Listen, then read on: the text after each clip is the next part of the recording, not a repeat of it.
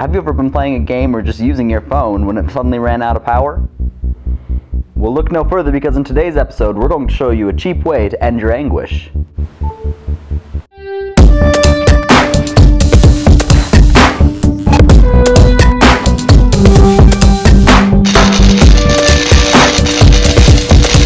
Alright, so the first thing you're going to want to do is get one of these car USB chargers. These are going to be excellent to use because they run on DC. Now the next thing you're going to want to do is go ahead and open it up.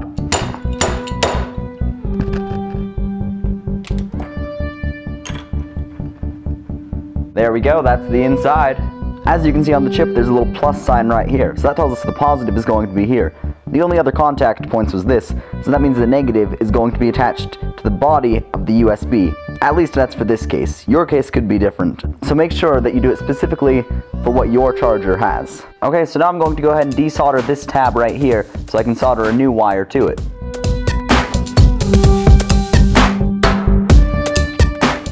So now that we have that tab soldered off right there, we're going to go ahead and carefully solder a red wire right to there.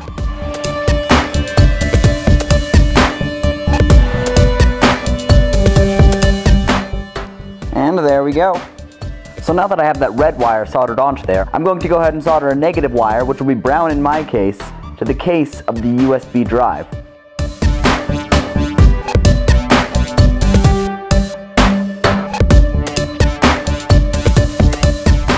Now let's go ahead and take one of these. You can buy these, however, I just ripped this off of a 9-volt battery, and it's going to be good to use as a 9-volt battery terminal.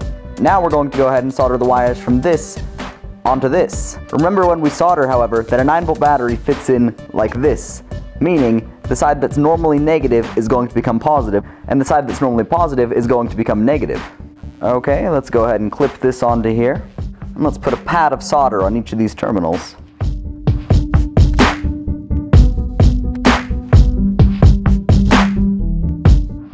Now that we've done that, let's go ahead and solder this red wire to this one.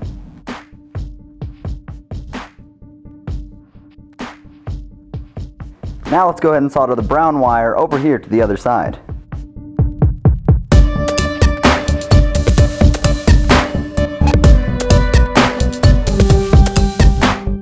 Now if you would like, you can install a switch between the 9-volt battery spot and the USB terminal. And that would be nice to turn off and on, but I'm going for a very simple charger here. Now I'm going to take some electrical tape, and I'm going to coil this wire around the device, leaving a little bit extra, just like this. Now that you have the wire coiled, go ahead and take the electrical tape and start wrapping it around it all.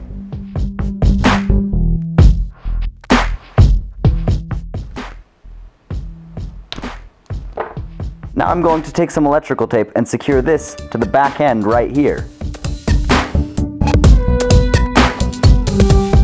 And now that we've done that, I'm going to go ahead and wrap some more electrical tape around this to make it look a little bit nicer.